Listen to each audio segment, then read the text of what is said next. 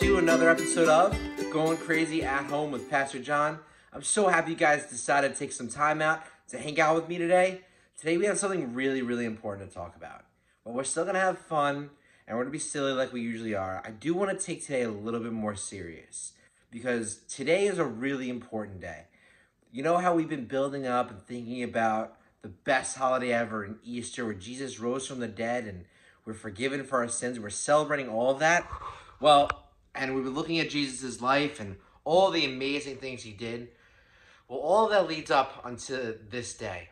And this day is called Good Friday. And on Good Friday, that's the day that Jesus was, after he was betrayed and everything, this was the day that he was put on the cross and he died for our sins. And it's called Good Friday for a reason, and we're going to be talking about that. But the whole reason that Jesus had to die for our sins was because we do them. We all have sinned. We've all messed up. So before we get into everything today, I want us to think about a few things. I want us to think about ways that maybe in our life we don't appreciate God enough. And I want us to think about a few sins that we may have committed, and maybe the ones that we just kind of keep committing that we mess up with a lot, right? Because I know for a fact that every single one of us, we have things that we struggle with. We maybe get angry a little too easy, or maybe we don't listen to mom and dad well enough, or, you know, we're mean to our brother or sister, whoever, whatever it is, or maybe we get jealous, or we have a tough time sharing, whatever it is. There's tons of examples, and trust me, Pastor John has done them all. We've all messed up like that, but I want us to take a few seconds just to think about a few sins, a few things that, you know what, you sit back and you go, you know what, I need to be forgiven for this. I want you guys to think about it while my friends give you some of their answers. Yeah, I got a big one. Remember the other day when I thought I could do anything I want and just be forgiven, and that was okay, and I wanted to eat your shoe? Well, let's just say I know where the shoe is that you've been looking for, and you're not gonna like how it looks because I ate it. So I'm sorry. Yes, well, I suppose I have crimes to fess up to as well. You see, while he was eating one half of the shoe, I may or may not have been eating the other half. So, I'm sorry about that. Yeah, I remember that. I watched them eat it. It was pretty funny. But, I didn't eat it, so, as usual, cat is still perfect. What do you think we just get rid of these sinning dogs? Well, at least I know where my shoe is now. Gotta think on the bright side. And sorry, Quill, if you're watching a sin happening and not doing anything about it, it's the same thing as doing it. And all sins equal. So if you want to get rid of them for committing those sins, then I'd have to get rid of you too. But the reality is I'm never going to do that because I love you guys. And I commit sins too. I mess up. I'm not perfect. You guys aren't perfect. Nobody's perfect. And we know that. We know that we sin. We know that we needed forgiveness of our sin. But today I want us to really try and understand, one, what Jesus was feeling and what he was going through. Just really put ourselves in his shoes today so we can really appreciate everything that he did. Because it's one thing to hear about it and know what he did, but it's another thing to try to experience it for ourselves and understand what he went through. And it makes us appreciate it so much more. And two, I want us to truly understand how much we needed it and what kind of position that we'd be in without it. You see, on Good Friday, we think about a lot of things.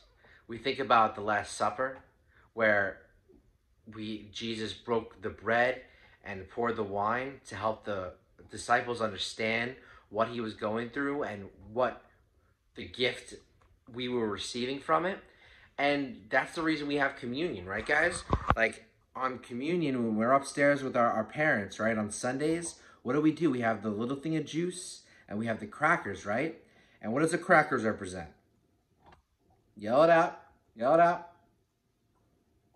The crackers represent Jesus' body, right? Because Jesus on that day took a loaf of bread and he ripped it apart. He broke it. He ripped it apart and he handed it to the disciples. And said, the same way this bread is breaking, that's how my body's going to break for you.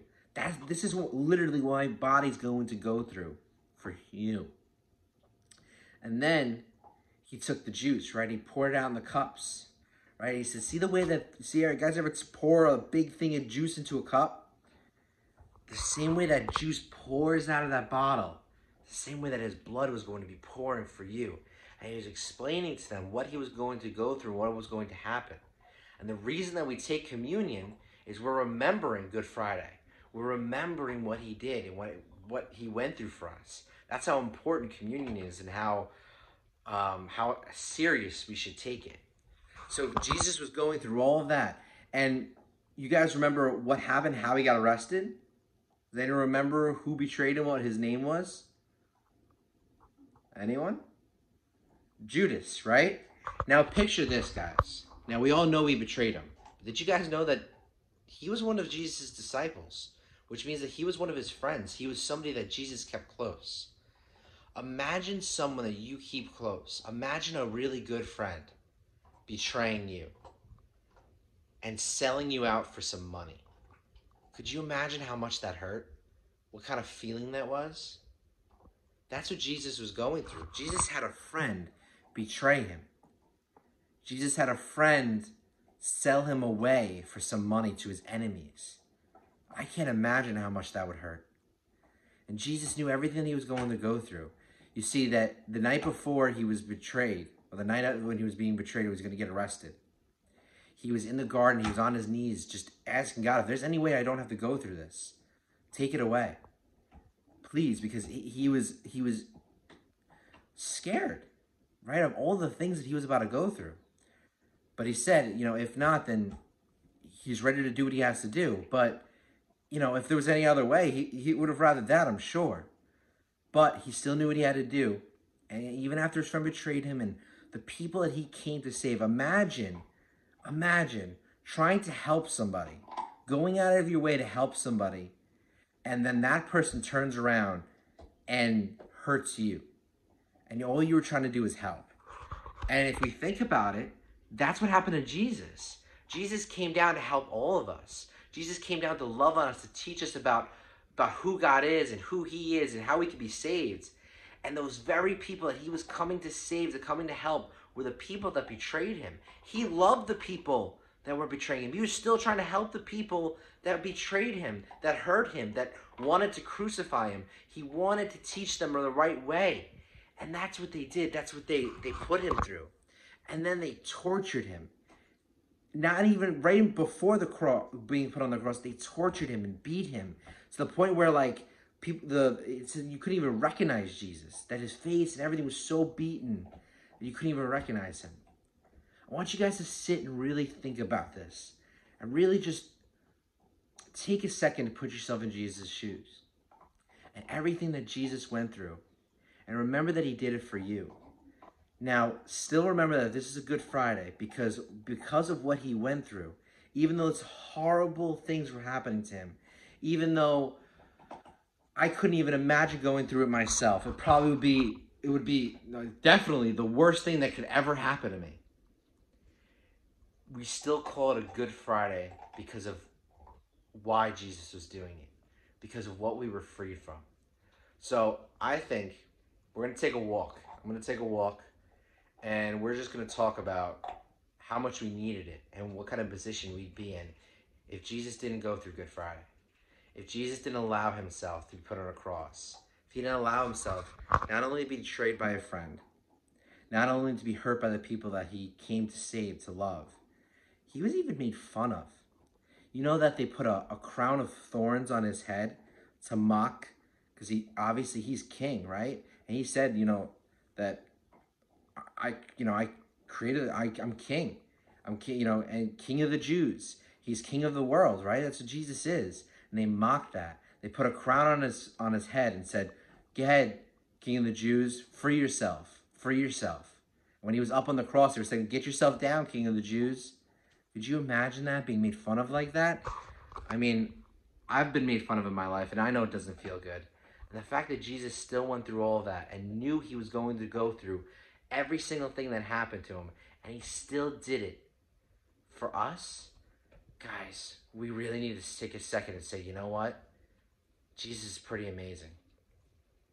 What? The cat has something to say. I'm hoping it's good. Yeah. I gotta say, this really puts things in perspective. Like, how could Judas do that to Jesus? Like, I wouldn't even do that.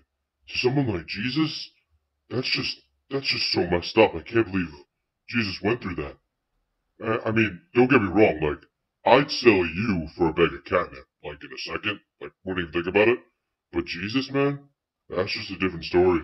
You know, when you put that in perspective, that was actually one of the best things he's ever said, even if he'd sell me for a bag of catnip.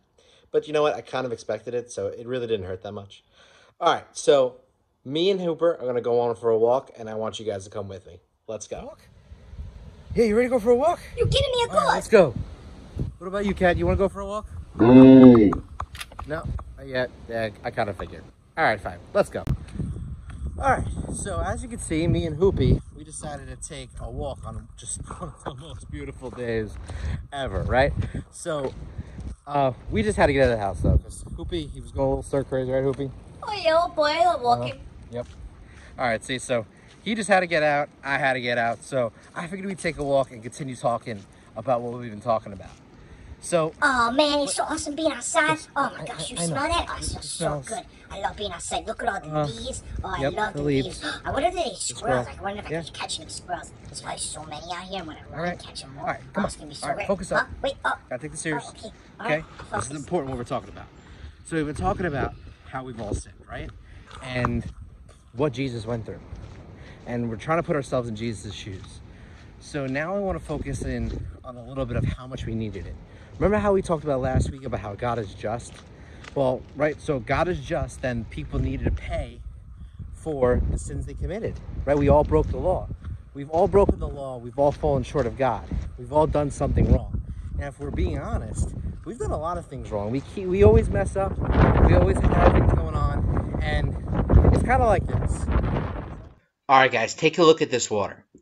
I want you guys to imagine that every sin that you've committed or you're going to do in your life is a drop of water. If we're being honest, all of those sins would probably fill up like this amount of water, probably be like about this much.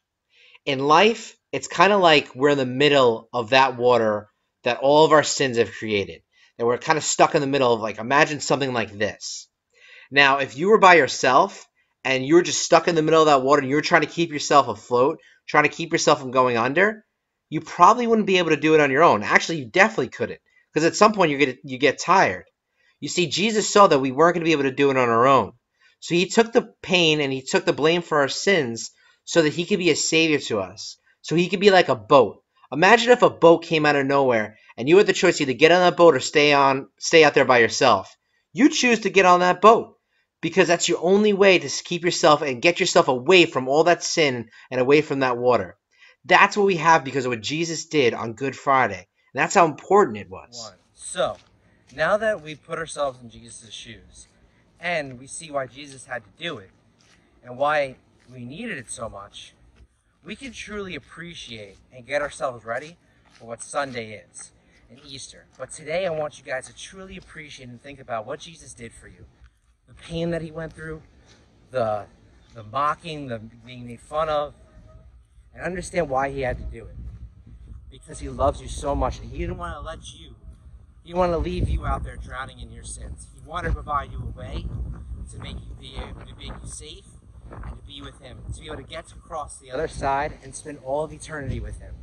That's why Good Friday is so good. So today I want you guys to really focus on how good today is, how good of a Good Friday it is. We're going to take a look at our scripture and I want to finish up for today. Well, I suppose since you didn't take me on the afternoon stroll, then let me say the scripture's the least you can do. Today's scripture is, He himself bore our sins in his body on the cross, so that we might die to sins and live for righteousness. By his wounds you have been healed. 1 Peter 2:24. Listen, I can only take one. I only have two hands and the other one for the camera. Next time, buddy. All right? But thanks for doing the scripture. All right, so that's today's memory verse for today. I want you guys to memorize that verse. We're going to read it one more time. I'm going to put up on the screen for you guys to read. Ready? He himself bore our sins in his body on the cross, so that we might die to sins and live for righteousness. By his wounds you have been healed. 1 Peter 2:24. So what's that scripture saying? That scripture is a reminder to us that Jesus bore, meaning he took our sins, he put them on himself on that cross. So when he was being killed, it was like our sins were being killed. It was like we were dying to our sins. And to live for righteousness means to live for God, for righteousness. And then by his wounds we've been healed. Because of what he went through, because of all the torture he went through, that he took, we're healed. We're healed from the disease that's called sin. And that's what the cross is, and that's what the scripture reminds us of, is that he took our sins, and because of that, we are healed. And that's what that scripture reminds us of. So today, instead of playing a game, now normally every single time we're going to play a game or do worship, one or the other. Today I want to do something a little different. Since it is a little more serious, today I want you guys to take the time that we would worship or we would play the game, and I want you to pray with whoever you're with. I want you guys to take a second, just pray to God. If you've never asked Jesus into your heart, I encourage you guys to ask Jesus into your heart. And all you got to do that is say, Jesus, I love you. Thank you for your dying for my sins. Please come into my heart and be Lord of my life. Be my best friend. Amen. That's all you got to do for Jesus to come into your heart, for you to accept the gift that he gave us when he died on that cross. And if you've already done that, what I want you guys to do is just take some time with whoever you're with. I want each of you to take turns praying. Please, I challenge you, pray. Take some time to pray and just say whatever you got to do. Take a few minutes just to say thank you to God. Tell him how much you love him. Take a few minutes on this Good Friday to tell Jesus, thank you for this awesome holiday. Thank you for this awesome Friday where you gave your life for me. All right, guys, take a few minutes. All right, and I will see you guys on Sunday. See you later.